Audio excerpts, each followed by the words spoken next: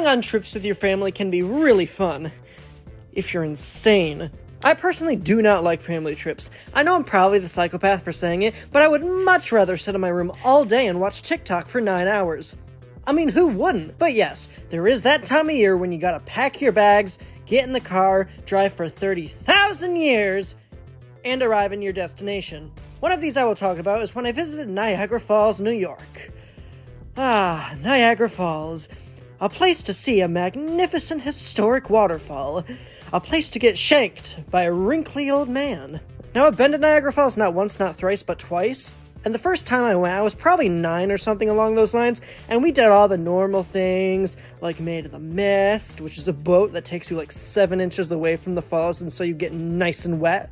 And Cave of the Winds, where you stand about 7 inches away from the falls, so you get nice and wet.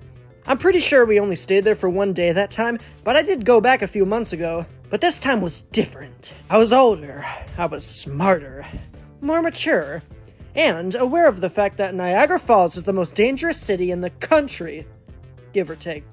This was great information for little old paranoid me. I was practically pooping myself the entire time.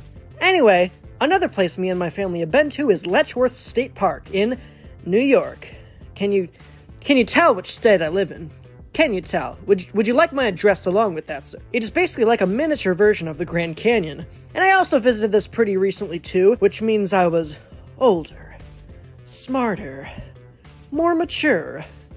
Actually remembered what happened, so I can immortalize it in a crappy YouTube video. And I guess I thought it was pretty cool. It was big. Speaking of big, the actual Grand Canyon, which I also visited. Now, this was when I was in 3rd grade, which means I remember absolutely nothing. But I do remember the hotel we stayed at was extremely fancy and had an entire water park for it. All I really remember about the Grand Canyon was that we just walked for a really long time around the rim, which, may I point out, had very little railing. Like, they basically just expected you to not fall off the Grand Canyon.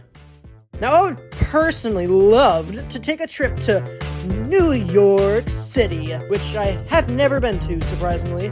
No, I would not go to see, like, Times Square, or a Broadway show, or a Peep show. I would go to see the buildings. Yes, only the buildings. Not the inside, but the outside. See, I have this very weird obsession with architecture, which, believe me, I will talk about in a future video, because I'm weird.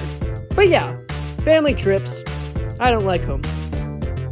So yeah, this was my video being ungrateful for 3 minutes straight.